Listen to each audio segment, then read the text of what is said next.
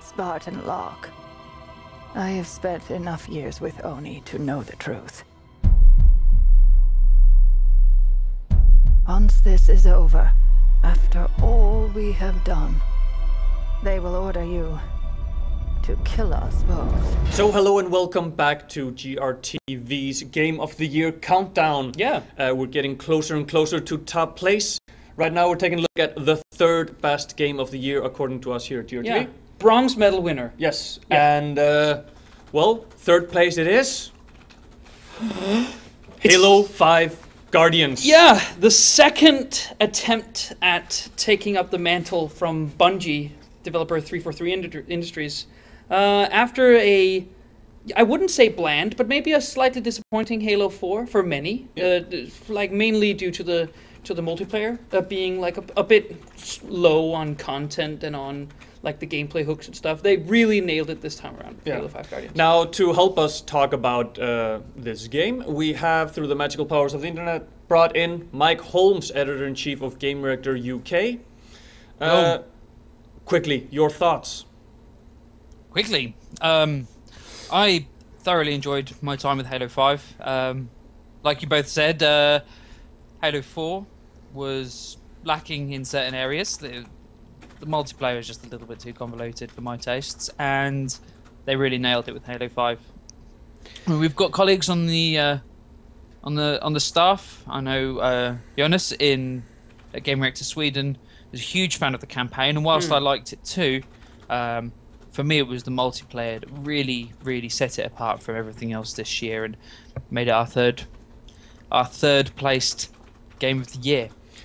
Yeah, well, I mean the pressure was on to actually deliver, very much so. not just a functional product, but a very polished one, because following the debacle that was the Master Chief Collection, I don't even know. I haven't even heard. Have they completely fixed that yet? No and yes. Lately, they had to cancel the large tournament that was supposed to take place with the Master Chief Collection, and cancel that, but still go ahead with the Halo 5 tournament. So obviously there are like very, very integrated server issues going on with that game that just didn't work when it came out. So it was practically in a place where it was unfixable. And I think we need to touch upon the campaign, because the campaign has created like a very mixed stir among critics in our business, and especially due to the fact that the commercial material and the first preview rounds of the game, where 343 Industries had to pitch what was happening.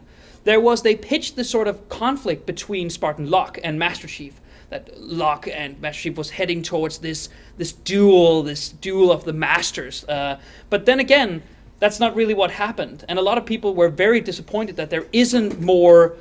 There isn't more conflict in the game, where Spartan Locke is chasing down Master Chief for reasons we don't want to completely spoil here on the show. But to a lot of hardcore Halo fans out there, it was very disappointing. There's not enough character exposition. The plot is like very light in terms of what's actually being narrated. I just, as a semi-pro Halo player, I really enjoyed it, because as a blockbuster movie, it just works really well. It's very well paced, and each mission you feel like you're going somewhere. I do agree that there is not enough Master Chief content in there. There's I think, Mike, maybe you can clarify this. I think there's like 11 or 12 missions, and 3 of them is Master Chief or something like that.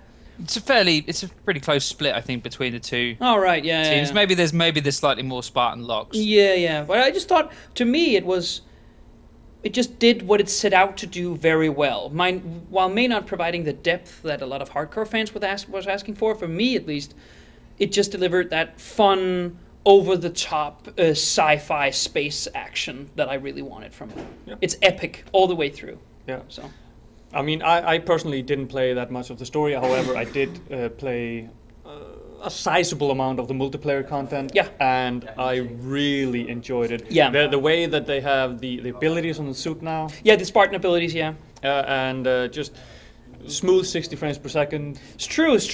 And between the normal smaller modes and maps, and then going on to the war zones. Yeah, it does feel very good. Very varied and very big in scope and in content. Yeah, the only thing that the thing that was fun for me at least was that while Microsoft and Bungie back in Halo 1, 2, 3 and Reach, they position sort of these Spartans as superheroes or super soldiers at least, but as Master Chief in Halo 1, 2, and 3, you never really felt super, because he's sort of, when you get in the more busy fights, he's sort of squishy. I mean, the shields doesn't hold up as well, and he doesn't, he's not very good in melee, but with these Spartan abilities, you finally felt really powerful when you were doing, these slams on the ground and the dodges around the place and the double jumps. It really, you felt like the super soldier you were always meant to be. That power fantasy, I thought, these abilities really fulfilled. But I don't know what you think, Mike. There's a lot of players out there who don't like the Spartan abilities. The Spartan abilities in Halo have been divisive ever since Halo Reach. And you could argue that the purity of the game, that was the point where it split off. And that was where we had jetpacks and various other sprint. I think that was the first time that we had sprint in Halo. So if you go back to play Halo 3 now, it does feel very slow. But what I think that they've done incredibly well with Halo 5 is I think that they've balanced it perfectly. And whereas with Halo 4, for example, going back to that again, there was a long winding process of unlocks and kind of Call of Duty-esque builds and perks, and you could do a variety of different things with a loadout, which was fine, but it obviously didn't resonate with the Halo community because they wanted a Halo game. They didn't want Call of Duty in space with Master Chief, So it kind of lost its identity, and I think that was perhaps the big problem. It looked great. It was one of the best looking Xbox 360 games. The map design was really decent. The moment-to-moment gameplay was largely Halo-esque, but there was something bubbling under the surface in the meta game that didn't fit right, and it left some players feeling a little bit unsatisfied over time. With Halo 5, everybody goes to battle with the same loadout, with the same abilities and with the same chances, and that in itself takes us back all the way back to Halo 3. And that for me is why Halo 5 is the best multiplayer that we've seen in that series. I mean, I loved Reach, don't get me wrong, I absolutely adored Reach, but 3 was the one, and I think it's a return to form on that scale that we've seen. And you're right, the less we talk about the Master Chief collection, the better. Very much so. Because I mean, that was a great collection of story campaigns, and the multiplayer pretty much works most of the time now.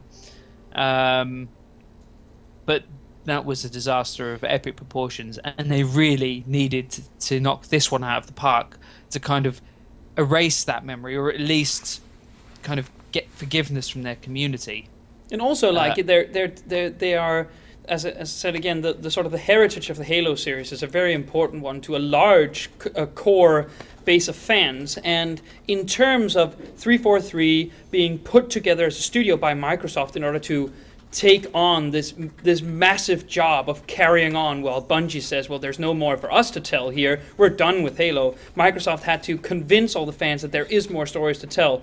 And with Halo 4 first, like being a very interesting and personal campaign for Master Chief, but having the bland multiplayer, and then the debacle with not nailing the multiplayer with the Master Chief Collection, they sort of had a lot of negative energy around them. So I just feel like that Halo 5 Guardians is as much as an important game for 343, mostly as it is to its fans, that if this didn't pan out right, then they would be in really deep trouble with like convincing fans that Halo had a place in the hearts and minds of gamers out there when it was not Bungie go behind the wheel. So I think that this is at least good. I mean, as we said again, the campaign sparked a lot of controversy, very divisive on both sides of the fence. But multiplayer being solid for like the first time in Halo in years, like between 4 and Master Chief Collection, is so important for 343 that they can pull it off. Because Halo 6, probably a few years out, but that closes out the trilogy that they are behind. Then the series' future is entirely up in the air. Now we're going to get Halo Wars 2, of course, but they're not developing it. So 343, if this hadn't gone as smooth as it had, Microsoft would be in very deep trouble in what to do with it. But at least like gladly, it turned out to be just the balance we were looking for. Now Mike, being a Halo player ever since the beginning of the series, saying that Halo 5 is the best multiplayer the series has seen, that is the greatest compliment you could give to the game, I think. Yeah. And I mean, as we've been saying some negative stuff as well, because I mean, we're trying to be balanced, but obviously it worked out quite well. It's here on at number 3 on our Game of the Year for 2015, which has been an epic gaming year. But final thoughts before we say goodbye? If 343 makes Halo 6 and it nails the campaign in terms of its fans and brings on like the good like fundamentals that they've created with Halo 5, then we're looking at something really special.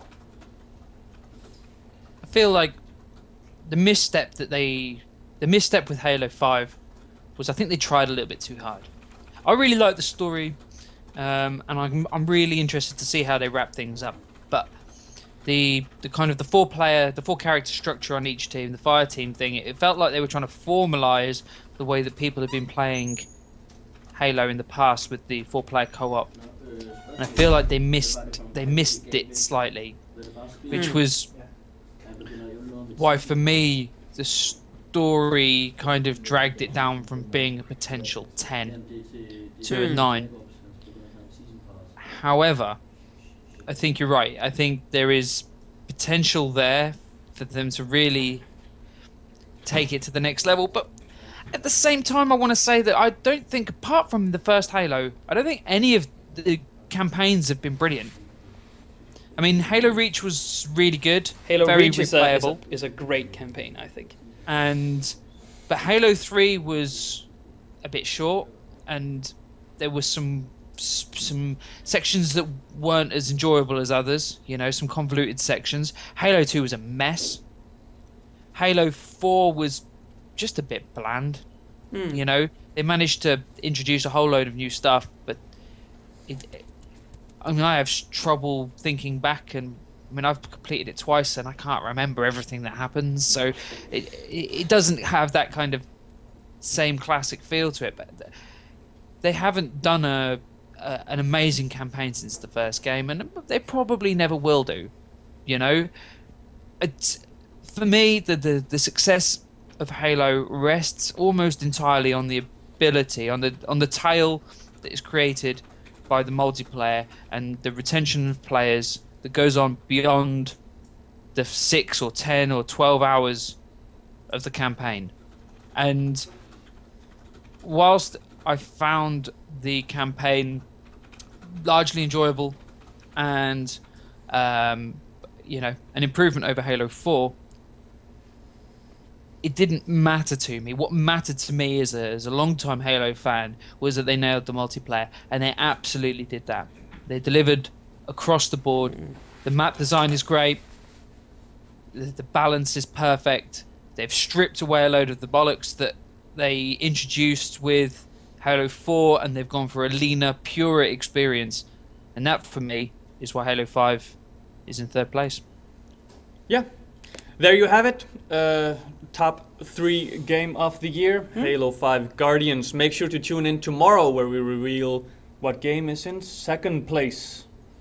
Until then, see you later.